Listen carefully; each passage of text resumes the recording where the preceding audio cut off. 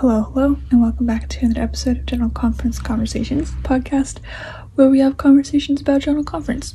I'm your host, Kaylin, and today we are talking about happiness. Quite literally. Well, the name of the talk today is Do You Want to Be Happy? So we're talking about happiness. And this talk is by Elder Yoon, Hwan, Choi. And as always, I encourage you to listen to this talk, watch it, read it before you come here and listen to me talk about it, so you can get your own promptings and inspirations and direction from the Spirit on this content specifically. But I'll jump right in. This talk actually reminded me a lot of the talk from a couple episodes ago, the power of Jesus Christ in our lives every day.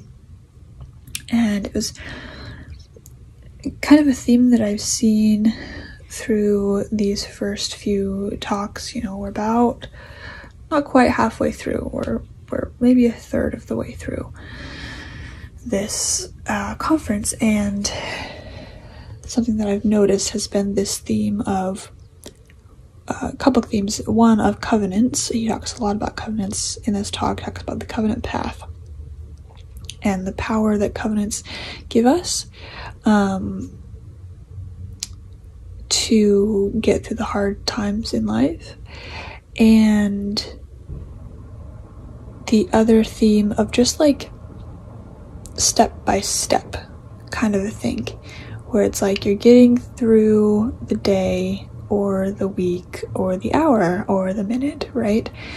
That it's consistency, not that it's just all going to go away at once. And we talked about that a few times in these first episodes of just we're persevering through these trials, and I'm not sure, it's just like trying to put this into words. The way that I'm trying to think about this is we're persevering day by day, and it's the little things that help us. It's not big, massive, huge changes that all happen at once, and it's not big, massive, huge trials and then the end and then the next trial comes. That it's all kind of overlapping trials that are in our personal lives and in our work lives and in our kids' lives, all kind of interweave, and we're just trying to make it through day by day. And as we make it through day by day, we're growing just a little bit. And so from today to tomorrow, I don't feel like I've changed much. But when I look back 5 years from now, I'm going to be like, wow, I've changed so much since then, right? It all builds and builds and builds and transforms us. So, on that note, he talks about the covenant path. And he defines the covenant path with a quote from Elder Renland, where he talks about the covenant path being a series of covenants that we use to come to Christ and to connect to Him. And this is also something that we've talked a lot about, is covenants, and covenants being transformational. That was the phrase from Elder Costa's talk, and that they are meant to strengthen our relationships with God and Christ, right? That they're not just transactional, that there are blessings that are promised when we keep our covenants, we keep the commandments, but that they are meant to foster a relationship with God, and that they are meant to, be the thing that brings us back to them. And so I think sometimes we think about the covenant path, and we talk about the covenant path, it's easy to look at other people's lives and think, oh, they're not on the covenant path. when in reality their covenant path just looks different. And so when we talk about the covenant path this way, as a series of covenants, it's the same order for everybody, right? You have to be baptized before you get the Holy Ghost. You have to have the Holy Ghost and be baptized before you get your initiatories and your endowments. And then you have to have your initiatories and your endowments before you can get sealed, right? There's a step process, right? You can't skip straight to being sealed if you're not baptized yet. Or you can't skip straight to getting the Holy Ghost before you get baptized.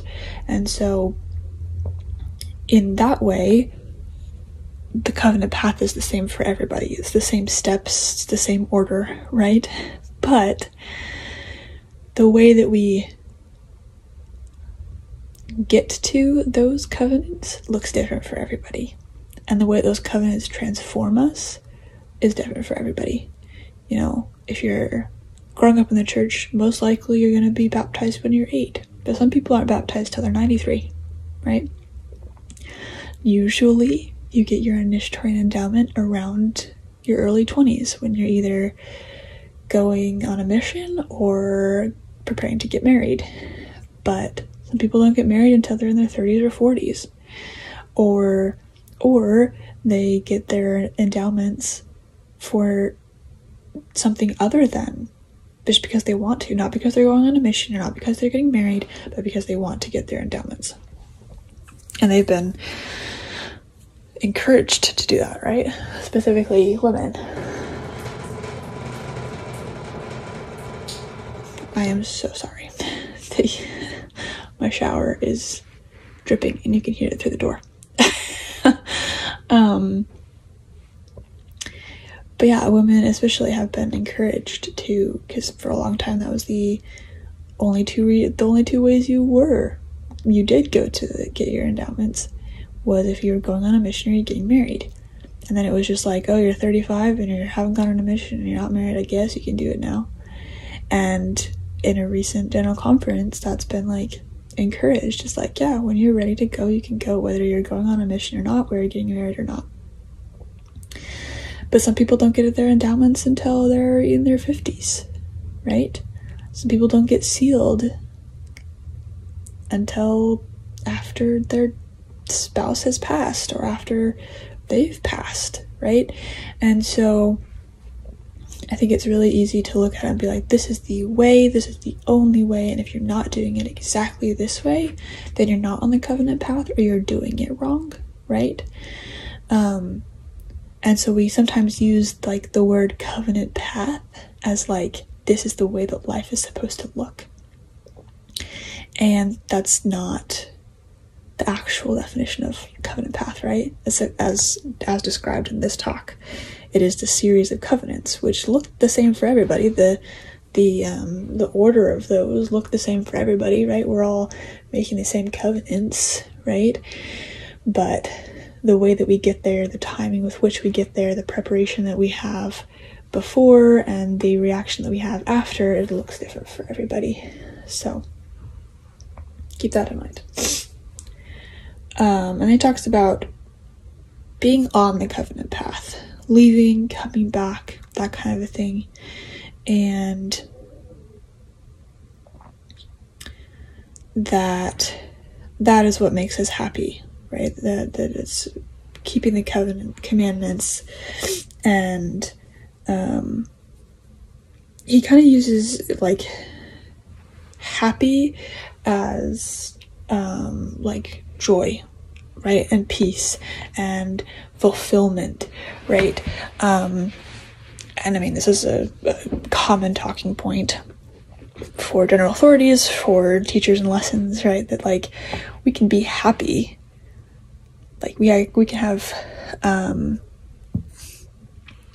sort of I'm looking for short-term happiness, right? With things that are of the world, or that are not commandments or part of our covenants, but having that lasting happiness and joy, fulfillment, that kind of thing.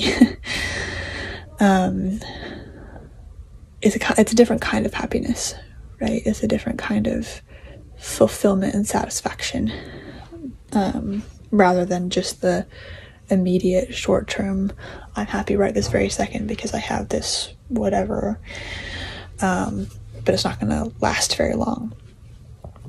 And he tells a story of when he was called to be a bishop. He was in his early 30s.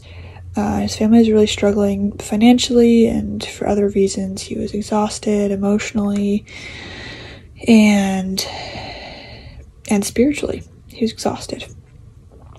And that was when he was called to be bishop, and he was like, man. He accepted, even though it was hard, and his wife had a really, really hard time with the calling of like, why now?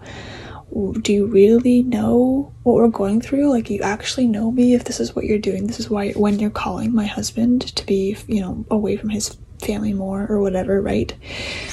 And he was in that calling for 6 years. And the day he was released, his wife got her answer.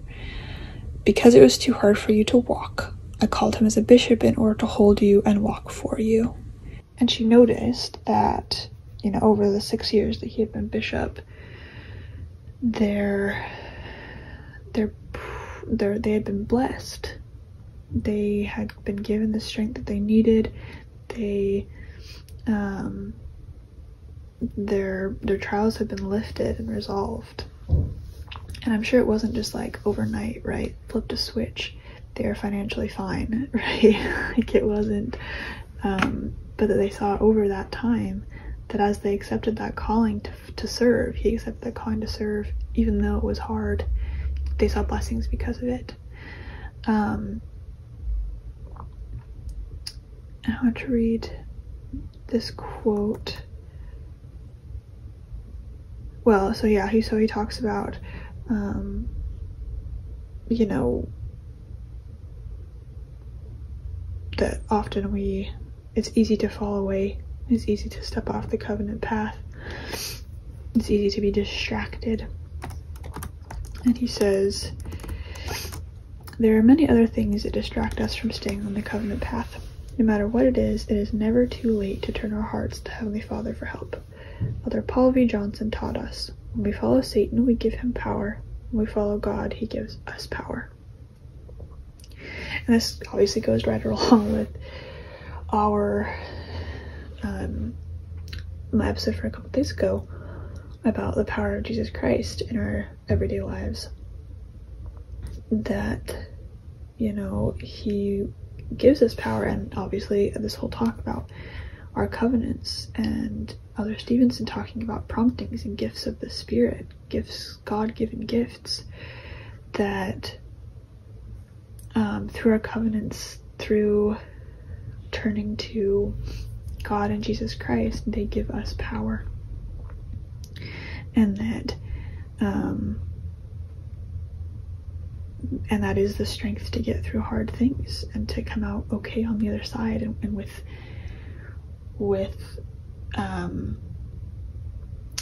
like growth and lessons and insights, right? That it's not just, oh, I came through this trial and I'm exactly the same person, but like, no, you grow through it, and things are step by step, you know, one day at a time. You look back 5 years and you're like, wow, I've come a long way since then. So my question, kind of going off of this, but like, this is the kind of the question that I was thinking of as I was reading this paragraph, is what are the ways you turn to God in times of struggle? Sometimes I think we think about, you know, oh yeah, turn to God, turn to God, turn to God. It's like, but how do we do that? What is the actual logistics of turning to God in times of a struggle? What does that look like? And so what does that look like for you? How do you turn to God in times of struggle? So, and then his last kind of section is, how can keeping covenants with God make you happy? He tells a story of, or he says his wife says that their marriage yokes them together because she can do things she couldn't do before because of their marriage. And he gives some kind of, you know, funny examples of, not funny, but kind of very simple examples of this. She hates going out in the dark, but it's not as hard anymore because she has her husband to go with her. Or she's short and can't reach the high shelves, but she's he's tall, and so he can reach those things for her. And he likens this to the Savior and taking the Savior's yoke upon us. Taking our Savior's yoke upon us is like that. As we yoke ourselves to him, we can do things we couldn't do on our own, because he can do the things we cannot do for ourselves. And then, of course, he talks about how covenants do that. That's what covenants are, is yoking ourselves to Christ. You know, Christ does the things that we can't. You know, he makes our burdens light, because there are things that we can't do without we can't save ourselves, right? We can't suffer and die for our own sins. Like, that's not how that works. We can't cleanse ourselves of that, but he did. And he can continue to help us day to day to repent and to be supported and strengthened through the atonement, because he knows exactly what we're going through. So, happiness, and that's his whole thing, because you know, we are given that support and that strength by Christ and by God through our covenants and through keeping the commandments. We can have peace and we can be happy in this life. So this is a very short episode. It's a very straightforward, it's actually a pretty short talk as well, and it's very straightforward, so it's kind of a short one today. But to repeat my question is, what are ways you turn to God in times of struggle? And as always, check out the footnotes. He's got a bunch of talks that he quotes this time around, so definitely look at those if you want to continue, you know, studying this topic specifically. And as always, thank you so much for listening or watching. Hope I can have you back next time. You can follow me on Instagram, Facebook, General Conference Conversations, and subscribe on YouTube, follow on podcasts, so you can be notified when I upload a new episode. And I always love to hear from you. Comments, messages, emails, reviews. I really love to hear your insights. And I'll talk to you next time.